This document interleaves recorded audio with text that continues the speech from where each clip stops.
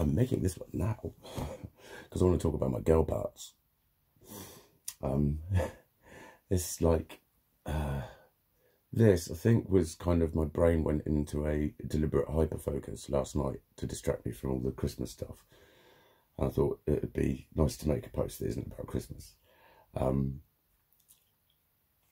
so I was going to make this one, but then, oh my God, it's connected to so much.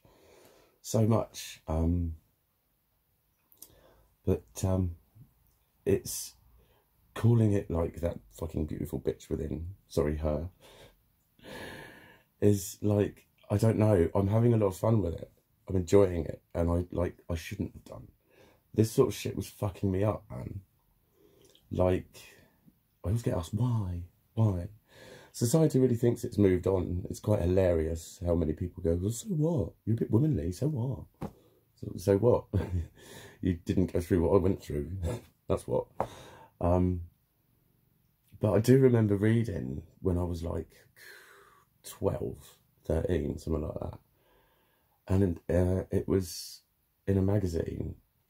And it talked about when women have 3 boys. So when a boy fetus is maturing, there's a point where it gets like bathed in testosterone. But testosterone, women's bodies need it, but it's quite toxic in high amounts. So it's a sort of, the female body responds to that, right, by getting rid of it. And apparently by the 3rd child, the woman's body has got much better at doing that. And then it just talked about how the 3rd born boy is often quite feminized. And I was fucking 12 or 13, going through all of the fucking, that's where the sort of the male pride and the ego is at its full fucking flight. And there was a lot of not a real man toxicness around my life.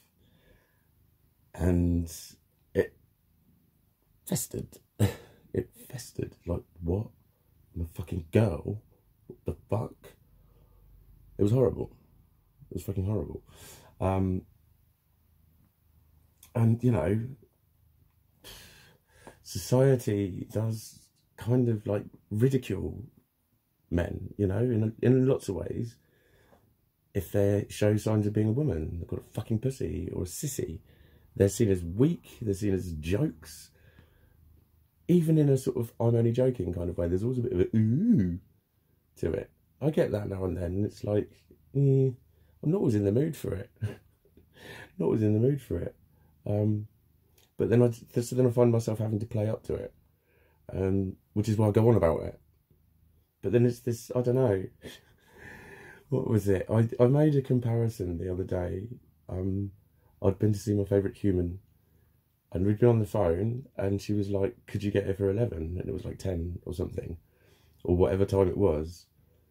And I kind of planned out, and I was like, I reckon I can get there for 11. And I didn't. I got there about 25 past, because I couldn't find a vest that went properly with my pants. And I was freaking out about it. But when a man does something like that, that's seen as fucking vain and pathetic and whatever. And believe me, I've been the worst culprit for doing that to myself, because I've been conditioned by society of what's expected from a man. So have women, so have men. So what I said was, I talked about it. I said I messed my whole room up because I was having to find different vest, and I was like, it's the vest that I'm probably not gonna expose, because it was quite a cold day. I had a hoodie and a coat on, and I thought, I can't really see me needing to take my top off, but it was like, if I did, I needed to have the right vest on. And I chatted to her about it, and she asked me about it, not in a nasty way, but she sort of queried it, and I went, think of it like my makeup. Like, girls, a lot of girls can't go to the shop without makeup. And it's not about being fancied or whatever. I mean, some girls will say you never know who you might bump into, but generally they'll say it's that they don't feel like they're themselves unless they've got their makeup on. And so often, when I've talked about my clothes and the sort of clashy stuff that I do with it and the things that I do with it, they're almost like paintings on my outfits. They get called outfits and costumes. And what I always say is there's something about the colour coordination and the style combination that comes back and just says, Mikey. And it varies. I don't really know what it is, but it's I call it a chord sometimes. Like 3 notes make a chord. But then you change 1 note and it changes the whole tonal characteristic of the sound. And you do that with colours. So I think of it like my makeup. And a girl's got to look right. And it's kind of, it just, you know, you have to, that probably made people titter a little bit. And again, that's the sort of bit that's like, yeah, it's not full acceptance of it, is it? And, you know, I was just deeply fucked up by this. I was deeply fucked up by it. Because it translated in so many ways of me being declared fake. Because there was this highly emotional side to me that I buried all the time. And, you know, when you've watched, like, passion turn to, like, friendship, oh, just when people see you say something a bit nice, and you feel it, you feel people change towards you.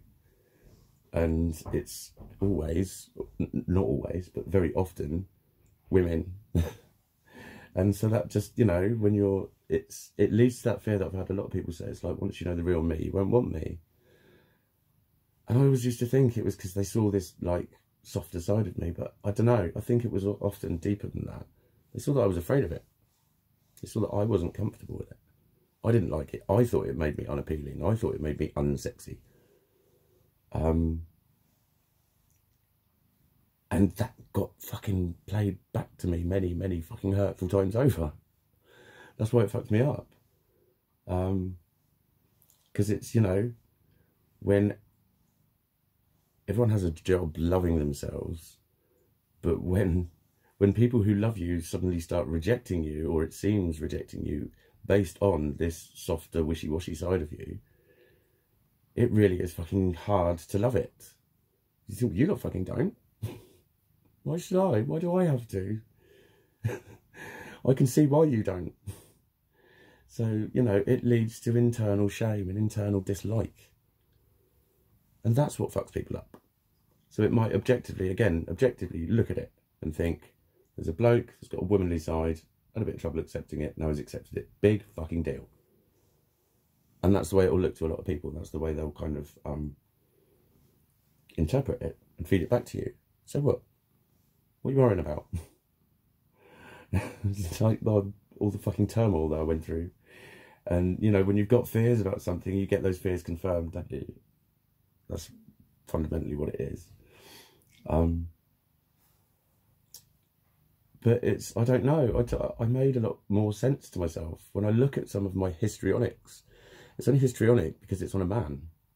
When I look at the amount of female friends I've had that are like, wow, you're really understanding, compassionate and intuitive.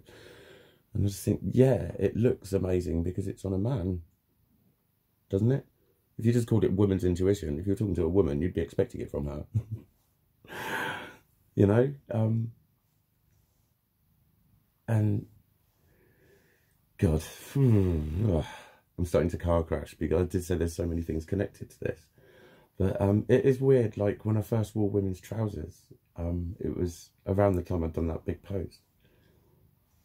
And I just started to buzz off the fact they were women's trousers. And when I had women saying, oh, well, I don't really think they're women's trousers. I'm like, they're bright fucking pink. They've got flowers all over them. You ask any fucking bloke to wear them, and say, they're fucking women's trousers. I'm not wearing them. Unless he's a cross-dresser. But then I don't class myself as a cross-dresser. I like still looking like a bloke.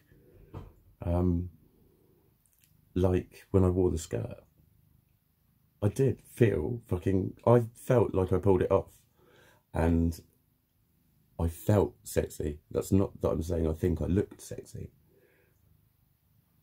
And it just felt sexy to wear it. And I've heard women say that. And what I was getting was a lot of, you know, a lot of positive feedback from women who were doing shit like slapping my ass. But not in a, I actually want to pull you kind of a way. They were doing it in a, like, I don't know, in a very complimentary sort of a way, like, mate, you're killing it. I'm loving your style.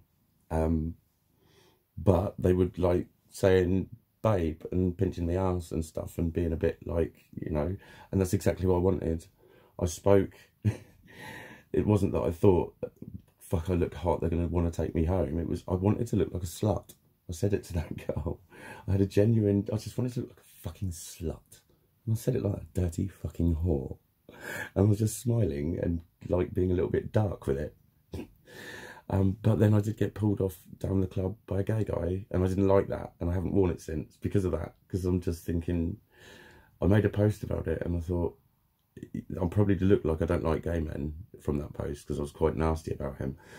I don't have a problem with gay men. I do have a problem with sexual aggression and fucking people making assumptions just because I had turquoise fingernails and a fucking skirt on. But yeah, he thought he could just drag me off down into a nightclub, and that, like, no one would appreciate that. No one would fucking appreciate that. But I don't know. This is 11 minutes already, but I think I want to carry on. I might do this in 2 parts, 2 girl parts.